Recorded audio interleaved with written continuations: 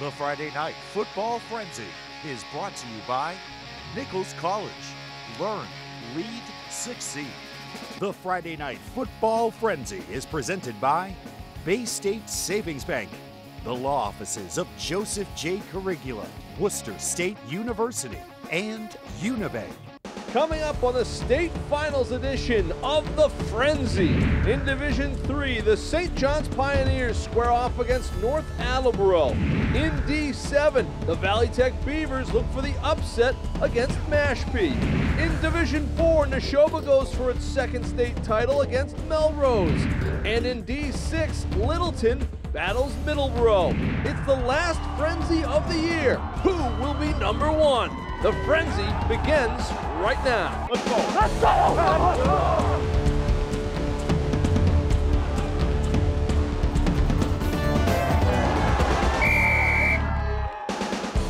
Hello everybody, the summer workouts, the captain's practices, the long days of August and the fall now behind us. The last high school football games of the season being played today and this weekend. Hello, I'm Andy Lacombe, and this is a very special Frenzy edition of our state championship coverage, and we've got a good one for you. 4 Central Massachusetts teams vying for state titles today. We begin in Division 7, where Valley Tech, they were on the upset tour, and they've got an assistant coach, Derek Yancic. We chronicled it for you this week, battling pancreatic cancer. The Beavers showing the same fight as their coach, and this was the game of the day on Saturday. First quarter, Mashpee, they were huge up front. Ben Bonenberger, he's going to Colgate to play football with a sack to end the Valley Tech possession early. The Falcons drive, and on 4th and goal, Jacob Johnston pounds it in for 6. Add the 2, 8-0 Mashpee, a 2-time defending state champion. Second quarter, they're driving again. BVT's Jordan Amaro forcing the fumble. Tyler Truitt recovers. And the Beavers defense comes up with a big play. Here comes BVT. Reese Hendricks airing it out to Brandon Lira with a great grab. That was 3rd and long, and it was a big play for a first down. They cash in. Here's Hendricks throwing back. This is a 2-point conversion after he rushed for a score, and that tied the game at 8 apiece. BVT D playing tough. Sam Nero, Ethan Blake getting to the quarterback for the sack. Late in the second quarter, Mashpee's Johnston hitting Devon Ford for the touchdown. It's ruled a catch, somewhat controversial, 16-8 at halftime. Third quarter, Mashpee's Ford breaking free again. He's a talent. Taking it to the house, 22-8 Falcons. Well, BVT could have just packed it in right there, but they didn't. Fourth quarter, they respond. Hendricks hitting Amaro for a touchdown. It's 22-14. And the Beavers going for 2. Hendricks fires to Connor Christensen for the conversion, 22-16. Now late in the fourth quarter, Mashpee trying to salt the game away with the first down. The Beavers D comes up with a stop. Aiden Fitzgerald recovers the fumble, so one last chance with a minute left. BVT throwing. Kendall Rose with a pick. Mashpee's 3rd straight state championship. They end a great run by the Beavers, 22-16. I can't say enough about our kids. You know, they're absolute fighters. They never gave up. You know, they gave us everything they had, which is all we can ask of them, and I'm so proud of these guys. Blackstone Valley Tech is on the state map, and you know, now that we've been here, we're going to work to get back here again. This was a great feeling. No question about it. Great job, Arch, and the entire staff at Valley Tech. St. John's and North Attleborough D3 state championship Friday night. Under the lights, Steve Buchalia to Coleman Drugach. That's good for a touchdown. 7-0 Pioneers. North Attleborough, Hockomock taking it and coming right back. The Hockomock League is tough. Chad Peterson, Zach DiMatteo for a touchdown. We're tied at 7. Colin Diesel, big run up the middle. Great job by that O-line for the Pioneers. Opening up the hole for Diesel, the junior. And he's not done. Cap the drive. Gets a nice block from Neil Nasuti. 14-7 St. John's after the first quarter. 2 offenses just moving the football. Second quarter, Brennan McHugh for North Attleborough. The Red Rocketeers in for a touchdown, tied at 14. Peter Oliver hadn't played football in a couple of months. He's back, and watch the hard charger going to Harvard. Fights his way in for a touchdown, 20-14 St. John's. with the lead. Chuck Cecil, hit of the night coming up. Andrew Del Bracco with a big stick. Dudes like to hit. St. John's can bring it. 20-14 at the half, Pioneers. Third quarter, Deso through a huge hole. Nice moves here, a little shake and bake. Picking up a few extra yards. Doing things, and again, when you can run the football, sets up the pass. Eamon Dennis from Buchalia, and Eamon's just a talent. He gets himself in. Tack on a two-point conversion. It's 28-14 Pioneers. North Attleborough, no quitting them. McHugh off tackle, 28-20 at that point. St. John's didn't have many third and longs in this game, but they faced one in a huge situation. Steve Buchalia audibles on the play, and he hits John Brunel, the sophomore. 74 yards for the touchdown. 35-20 St. John's. North Attleborough, believe it or not done yet. A little double pass. Nick Ranieri to McHugh. Made it 35-26. St. John's defense making enough plays down the stretch. Pioneers, he and Shade and company making plays defensively. And St. John's would hold. 35-33 the final. The Pioneers state champions in Division III. What a game, what a year. Perfect for St. John's. We did the things that championship teams have to do, and that's have everybody be the best they can in their role. And then when the role changes, excel in that. So, you know, we got a great scout team, we got a great coaching staff, and a tremendous bunch of seniors that earned this championship from stem to stern. I can't express in words how happy I am right now. I was in tears earlier. I hadn't played for almost 2 months, and then to come back now and play with my brothers is absolutely unreal feeling. So it feels amazing. Seniors supported me all year. All credit goes out to them. It feels awesome. It's undescribable. It's the best feeling of my life. We wanted to cement our legacy, and we did that today. All right, a couple of thoughts. St. John's offensively awesome. Really only stopped twice last night when they half ran out of them in the first half, and then they were trying to run out the clock in the fourth quarter. They scored when they needed to. Their offense moved the ball. And that big offensive line did a great job for Steve Buchalia and the wealth of weapons that he has. Blackstone Valley Tech, nobody thought they'd be where they were tonight, in a game with a chance to win coming down the stretch against a team that has won 2 consecutive state championships. Blackstone Valley Tech's on the map, no question about it. The Beavers are for real, and they've got a lot of guys coming back. And we're coming back with Nashoba and Littleton and more. Championship Frenzy right after this.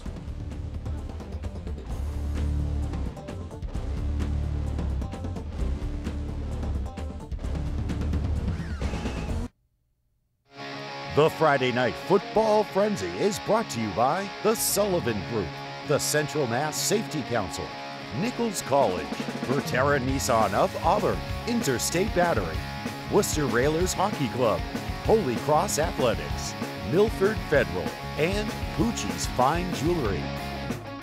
All right, the Nashoba Chieftains looking for their second state title victory at Gillette, playing this morning against an undefeated team from Melrose, the Division IV state finals.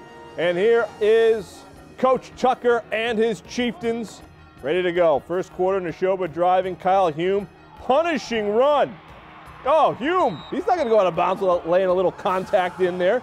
Drive would stall, though, deep in Melrose territory. And so the Red Raiders of Melrose strike first. Isaac Sade going up the gut for the score. It's 7-0. Late first half. Charles Stanton up top, looking to throw. Breeze Hill, the thrill, is there for the pick for Nashoba. Chieftains D, stout. Melrose driving again. Sade bouncing off tackles. And a big gainer to the 16 of Nashoba. And it's that man again on the next next play or so. It's the jet sweep, rumbling for the score. 14-0 Melrose at that point. Fourth quarter we go. Melrose adding the insurance. Stanton with a QB sneak. Nashoba's season comes to an end. 21-0. Melrose are the D4 champs. I thought our group came together and we were able to move the ball at times, but we just, it is what it is. Melrose played tough today. Obviously, a good football team, and I credit those guys. They played hard. All right, this is Littleton and Middleborough, first game of the day, D6 final. The Tigers, they've been there before, several times. The Sachems from Middleborough. Third trip for Littleton, and William Scott hits Mitchell Bowden for a big first down on the first drive, and they cap it with Luke Elliott, QB sneak. Tigers have a 6-0 lead, a 19-play, 9+ minute drive for Littleton. Second quarter, here comes Middleborough. Colin O'Brien, jet sweep, untouched, 5-yard touchdown. We are tied at 6. Littleton looking to answer in the second. Scott, the deep ball. Oh, Evan Lyons tip drill to himself. One-handed catch. A penalty, though, would stop that drive for the Tigers. Back comes Middleborough. Evan Gord's hitting O'Brien in stride for the touchdown, 12-6. And more from the quarterback from Middleborough. Rolling out, hits Harrison LaPierre. LaPierre breaks a tackle, and he is gone for the touchdown. Middleborough up 20-6 at that point. Littleton answers. Another QB sneak. Cut the lead down. That's Elliott going in. Cut it down to 20-12. Middleborough, though, simply too tough in this one. Their quarterback, he was outstanding. Middleborough, your D6 state champion, 43-20. And in college football, Division II Super Region final, Assumption falling to the #1 seed, Indiana of Pennsylvania. Joe Kim had a pick 6 in this one. Cole Tracy, perfect from the field goal area, and Sam Blake, 6 catches and 77 yards. So their season comes to an end. Assumption falling to the #1 seed today. Great season for Bob Chesney and his team. Nashoba always seems to be around. They're always going to be a contender with Coach Tucker and his staff in that division. And Littleton, Mike Lynn, at the beginning of the season, another coach in that division in Central Mass, says Littleton's the team to beat. They weren't sure if they were, Littleton did, but they sure proved themselves and proved the other coach correct. Littleton making it back to the state championship game. Great season for Central Mass football, and there's a lot to still talk about, so Kevin Shea and Jim Wilson join us next with their own unique perspective on the year.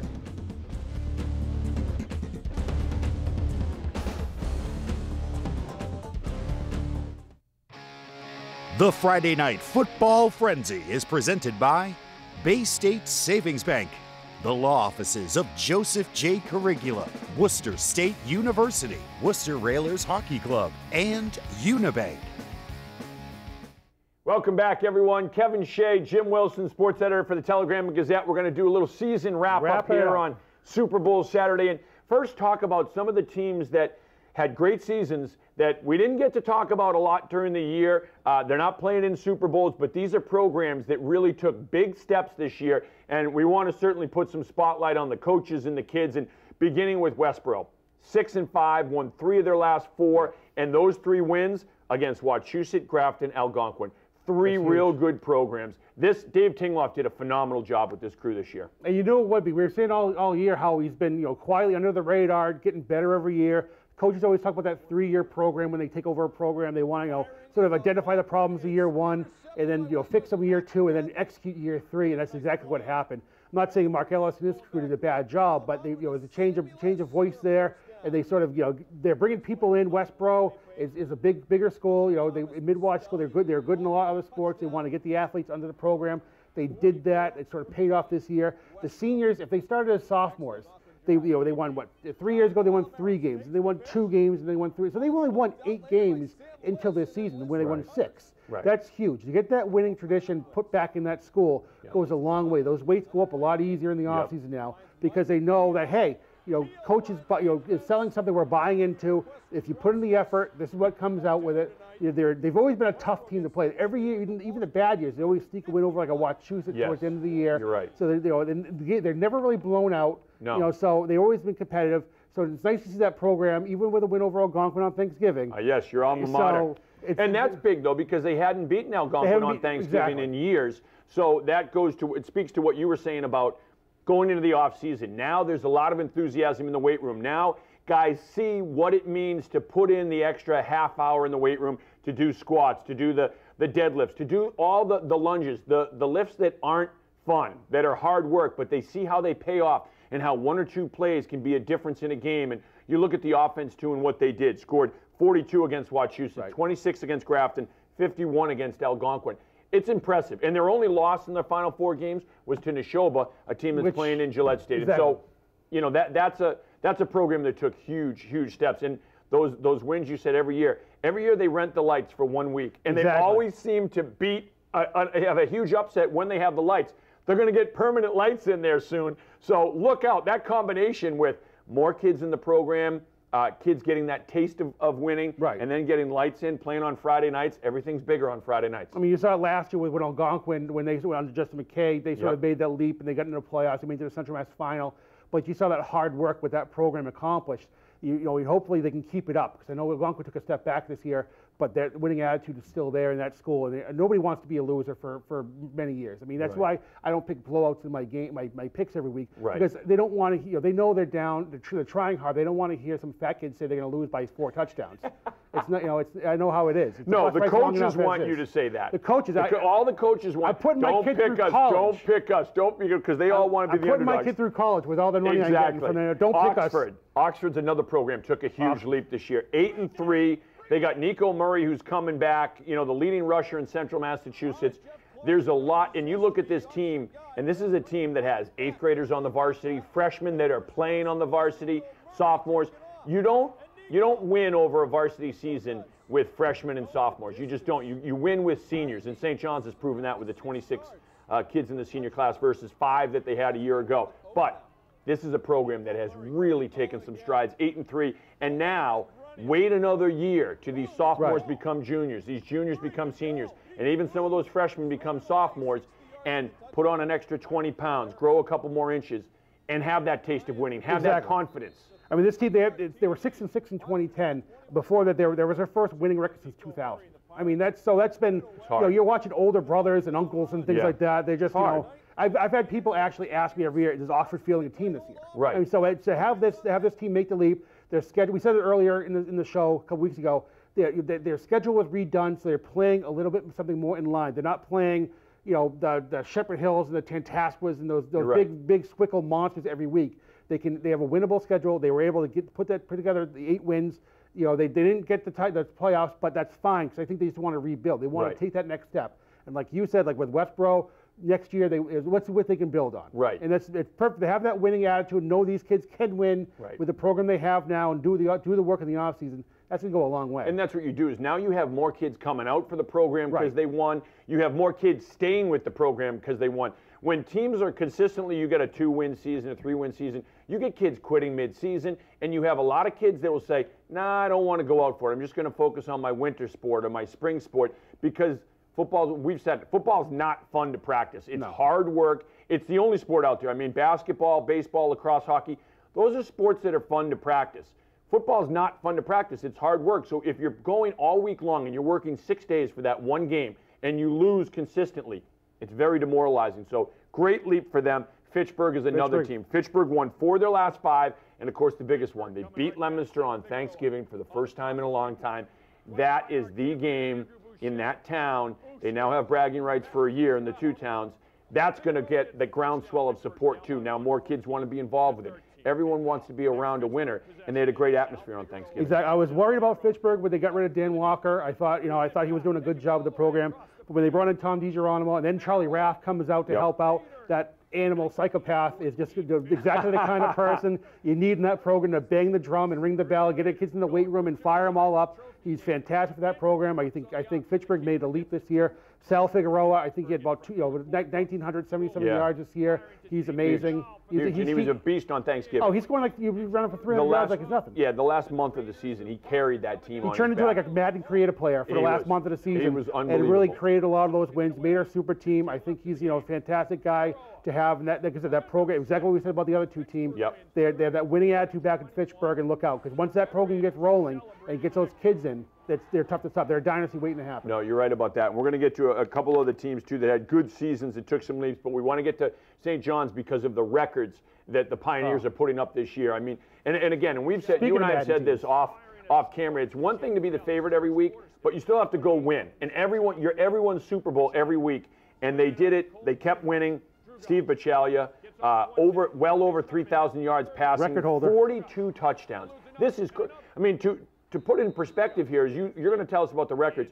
We haven't seen this in Central Massachusetts, and doing it at the highest level, not doing it against programs that are first or second year programs. Especially when Peter Oliver went out with an ankle injury. Right. And then you realize that, okay, now there's no secret what they're going to do. They can run the ball a little with Byers and those guys, but their first option now is going to be pass. Right. And so now they can just put people back in the, back and wait in coverage. He's seeing those coverages. He's finding the open guys. He's throwing about 300 yards a game. It's insane what this guy's been able to do for that team with the schedule they play. And when you talk to other coaches and other players and other teams, they all say the same thing. It's pick your poison. First of all, if you want to try to blitz him to get pressure on him, he's so good at his pre-snap and post-snap reads. He'll find the hot receiver. He'll hit him every time. I've said this time and time again, I don't think I've ever seen him throw a ball that was an incomplete pass because he missed his receiver. Now, if he throws an incompletion, the games I've seen a bunch of them, it hit the receiver in the hands or the shoulder pads or the helmet. His balls are unbelievable. Like when you're talking about the deep ball, and you'll see bracket coverage. Right. There's a defender, there's a safety over the top, there's a cornerback right underneath. He drops it right down the chimney in between two defenders. He can make every single throw on the field. He's so impressive. He's completed 192 of 267 passes. That's an insane completion ratio. It's unbelievable. And he's thrown for 3,374 yards. That's a Central Mass record already. He has one game left to play. He's thrown for 42 touchdowns. That ties Ryan Malkowski's record from last year. He still has a game to play. Right. I mean, this kid, he's right there for the completion record. If he has a good game on Friday, he's gonna do that one. He's been putting up incredible numbers. I mean, this offense has been insane. Bill Ballou looked up a record earlier. He said St. John's could become the highest scoring team in state history. The best available info, because the MIA is, they rather charge $17 for a pocket a game rather than look up state records. But Everett scored 600 points in 1914. Because speaking of psychopaths, Ballou is just a microfilm psychopath. He's like, oh, Titanic sunk, but Everett scored 600 points in 1914. He's fine with that. St. John's has 553 with one more game. So they're going to be the highest scoring team in the state or close to it in state history. Incredible. We're out of time, Willie. 9 minutes. What is up with this? We need a half an hour. Go online for more. For Jim Wilson, I'm Kevin Shea. Thanks for watching all season long. Thanks, guys.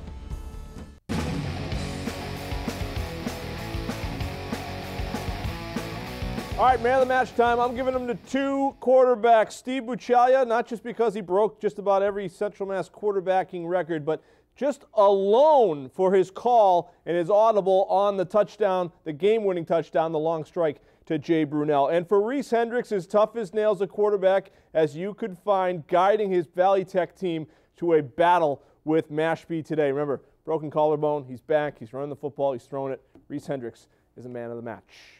All right, coming up, we transition to basketball season. College basketball, live broadcast, Boston College and Holy Cross women's hoops. Bill Gibbons trying to upset the Eagles at home. Our coverage begins at 7 o'clock. Thanks to all the coaches, student athletes, families, all your support all season long, letting us into your living rooms, letting us into your locker rooms, and letting us do this job that we love. Thanks so much from the Frenzy.